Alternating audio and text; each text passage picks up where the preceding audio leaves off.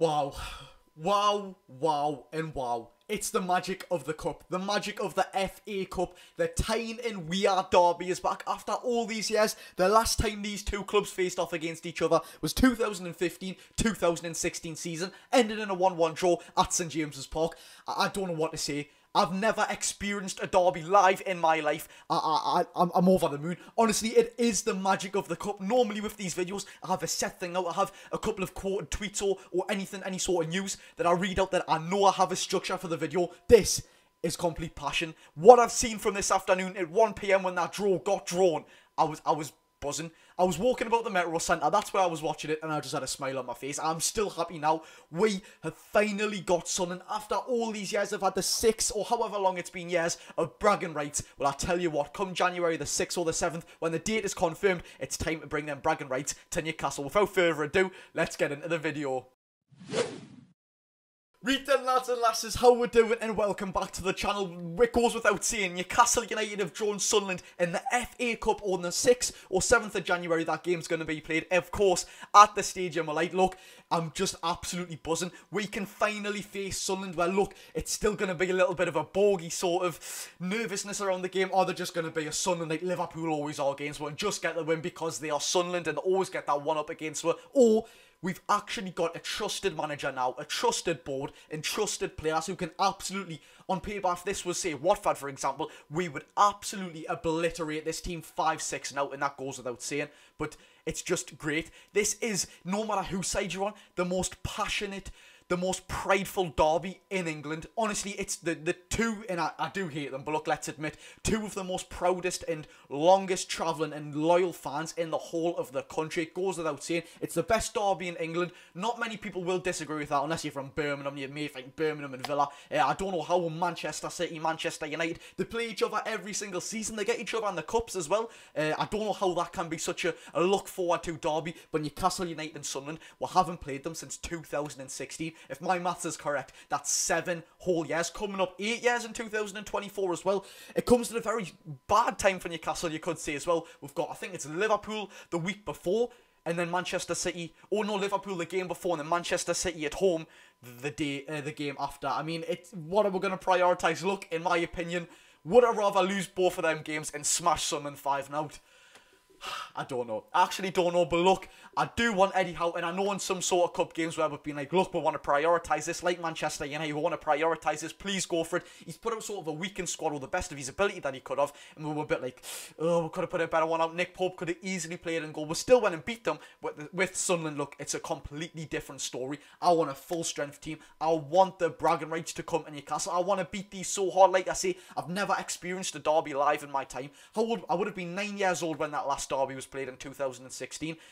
Yes, that's how young I am. So finally, I can experience a derby, and just from me being a kid, it's been always hyped up. I haven't played each other in so long. I've never seen Newcastle beat them live, of course. I've never ever seen we beat them. They've always had the bragging rights in my life. So this is going to be a very, very big game for not only me, but most Newcastle United fans to finally know that we can absolutely terrorise this Sunderland team, and we are just going to do that. As for a fan perspective, look, it's going to be a straight sellout for Newcastle. It's on a Saturday or a Sunday, of course. Like I said, it's meant to be due on the 6th or the 7th of January 2024, of course. It's either a Saturday or a Sunday game. So many fans are wanting to go to this one. I mean, it's just going to be a complete sellout, isn't it?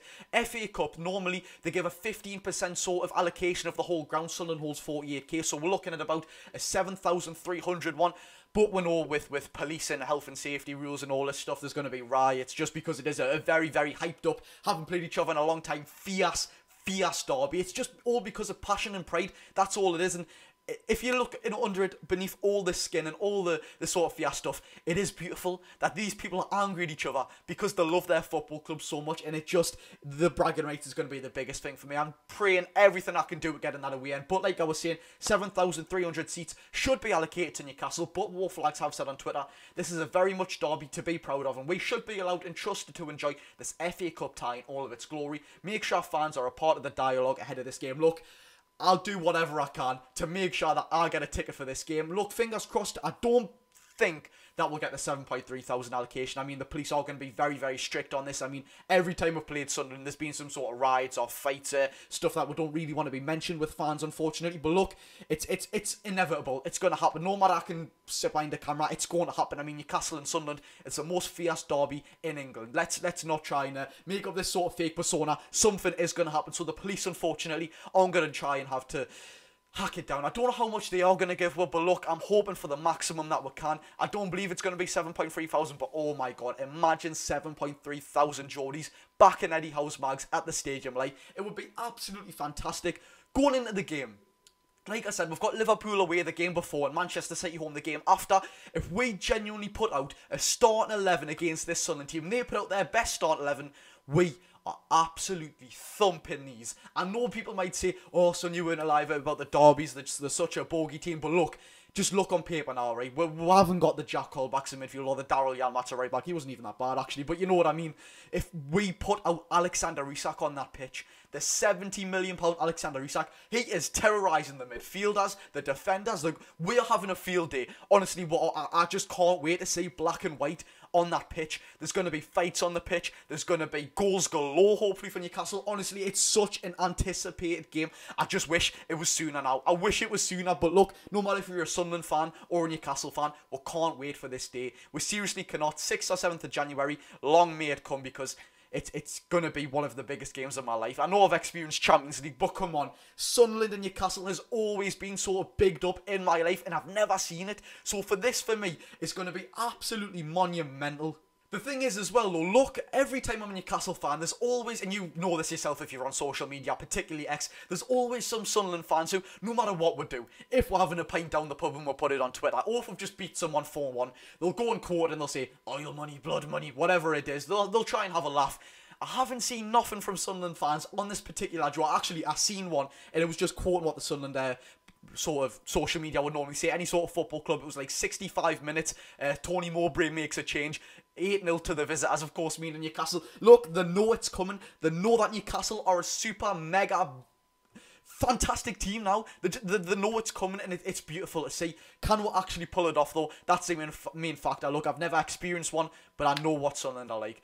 They'll go and do a 1-0, 1-1. But look, if it's quality versus quality, we should be beating them 3-4 now. It should be absolutely easy. If we can make Man United look like a training ground session, what is Sunderland going to look like? But without further ado, look, all of this, like I say, it wasn't a scripted video. I didn't have any sort of structure in front of us. I just wanted to speak from the heart. So if you did enjoy it, hit the like button. Tell me if you can wait for this game, because seriously, I cannot. It's a double upload today. I never do double uploads. That's when you know it's a very, very big upload. But anyways, without further ado, I hope you all go and enjoy your night. I mean, Sunderland in the FA Cup. What more could we have asked for? Thank you very much for watching. I've been Jody Josh. Go and enjoy your night, people.